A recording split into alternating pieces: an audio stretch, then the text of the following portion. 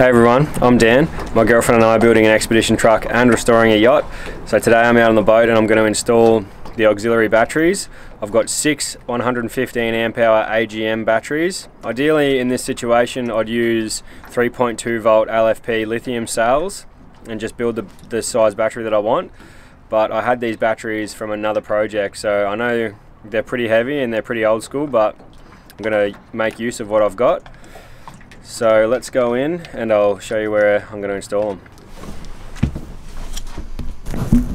These are the fuel tanks that I put in. If you haven't watched that video, I'll try and put a link somewhere in this video to go and watch it.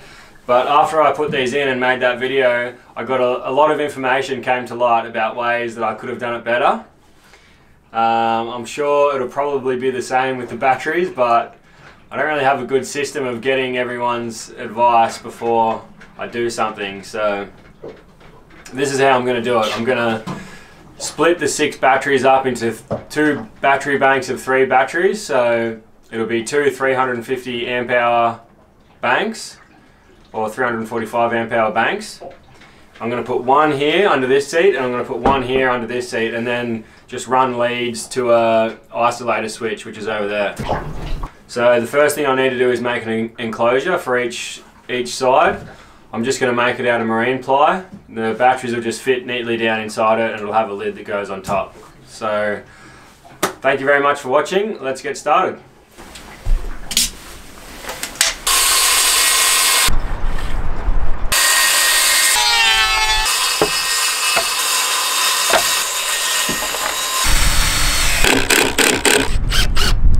These are the boxes that are going to house the batteries. There'll be 3 batteries in each box, one on either side of the hull.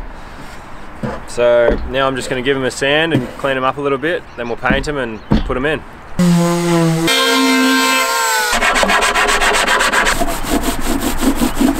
While we're waiting for those enclosures to dry, I'm going to start hooking up all the wiring. So the wiring is going to run to this switch. One bank will be on 2, one bank will be on 1. And then you can have the option of running them off both or isolating them completely. So this switch used to be up here because the auxiliary batteries used to be over there, but the battery banks that I'm putting in are a fair bit bigger. So I'm going to move this switch down to here so it's a bit closer. So I just got to drill a hole through here and I'll mount this, and then I'll start running the cables for the battery banks. So for the cables I'm using this 30 millimeter squared cable. It's auto cable for your crank batteries on your car.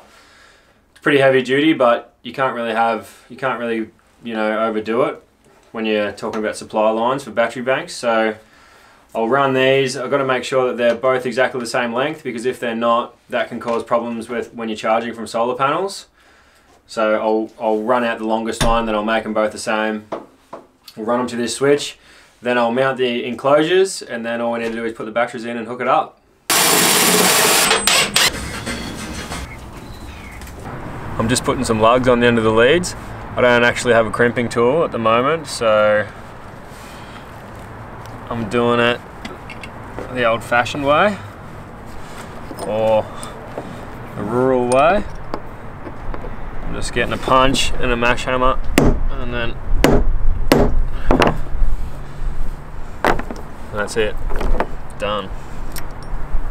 I know there's people out there that won't agree with this method, but I've got a saying that I try and live by, which is don't let perfect be the enemy of good.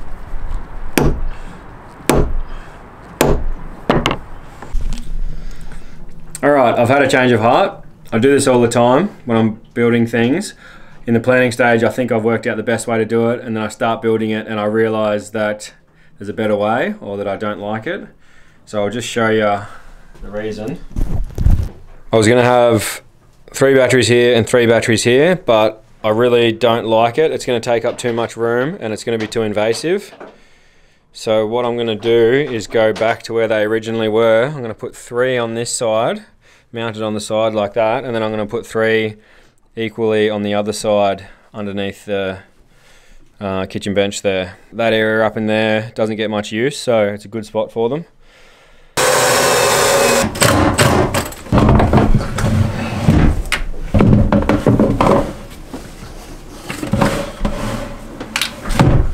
Today I'm making up a frame for some solar panels to go on the back of the boat. I've got 2 panels, they're 350 watts each. I'm going to hook them up in parallel. So I'll build the aluminium frame and I'll make sure the panels fit, and then we'll go out to the boat and we'll mount the frame, put the panels on and hook them up to the battery. I'm using 30 by 30 by 3 mil aluminium angle to make the frame for the panels. And I'm just welding them up with a MIG, so don't ever let anybody tell you can't weld aluminium with a MIG, because you can, and it's really easy.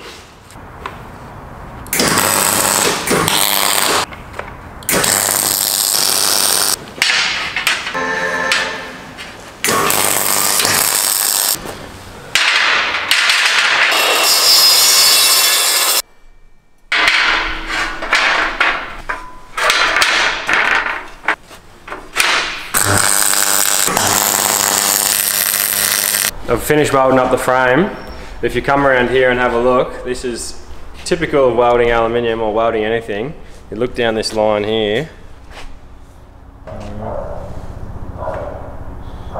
you can see that it's totally bent out of shape. So now we've got to clean this frame up a bit and we'll try and bend it back straight, as straight as we can, and then we'll go out in the boat and install it. The good thing about aluminium is that it's easy to bend back. And that's done it. In fact, I've gone a little bit too far. So I'll just bend it back a bit. Like this. That's not bad.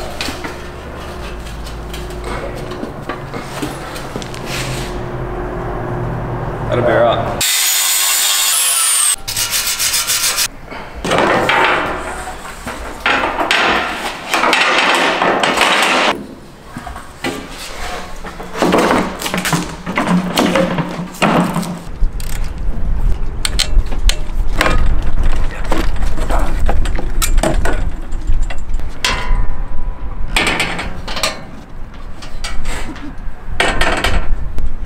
So this is where the solar panels are going to go, and initially I was just going to bolt the frame straight down to this frame, and I was in the process of doing that, and one of the guys here at the boat club, who's far more knowledgeable than me, walked past and he said, oh, why don't you make it so the panels can pivot like this and you can sort of follow the sun, you get a lot more power.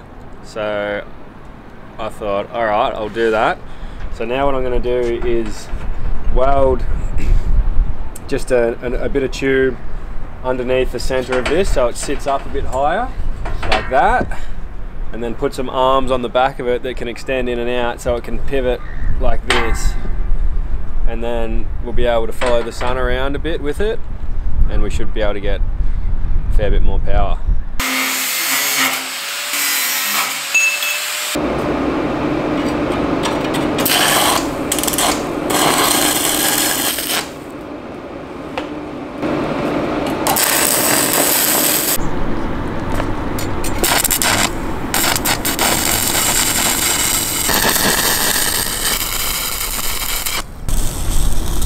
We pulled these off the old solar panel, so we're going to put them on the new frame, and that's going to allow it to tilt back and forth.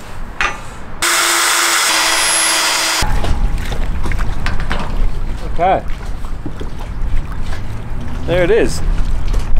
So we can go all the way down like that and get the sun, and then go all the way back, and we're going to put some arms out the back to stabilize it. So that's what's next. So I've got these telescopic arms to put on the back of the bracket, and these will allow it to lift up and down and support it in any position. So I just got them from the caravan shop. They lift up and down, you can lock them in any spot, and I've got some fittings to mount them onto the brackets.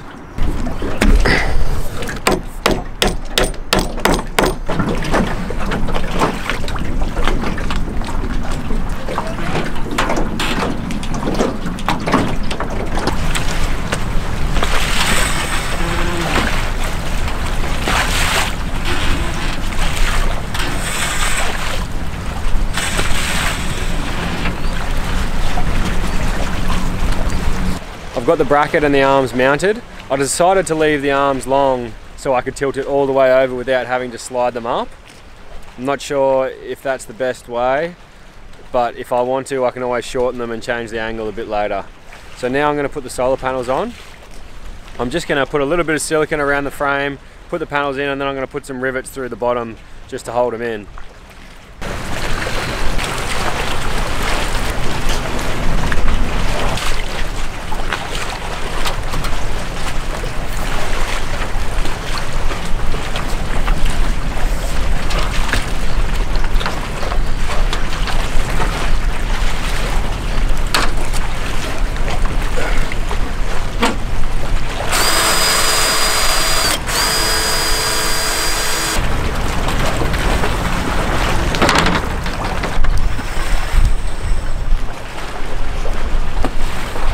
So we're going to connect the two panels in series and run them to the charge controller, and then the charge controller will sort out the voltage before it goes to the batteries. So we've just got this solar cable.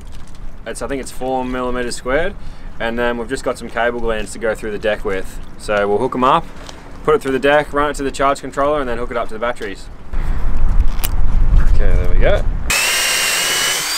So we're just going to pull these cables apart, run them down through each cable gland, and then we'll just cable tie them back together underneath. This is the charge controller that we're using. It's a Victron 30 amp charger with Bluetooth. So, and we're just going to run some breakers. So I've just got this DIN rail that we'll screw underneath the cockpit there. We'll run the panels into the breakers and then out of the breakers into the charge controller, and from the charge controller to the batteries. And I'll probably put some breakers on the batteries as well, just for a bit of extra protection.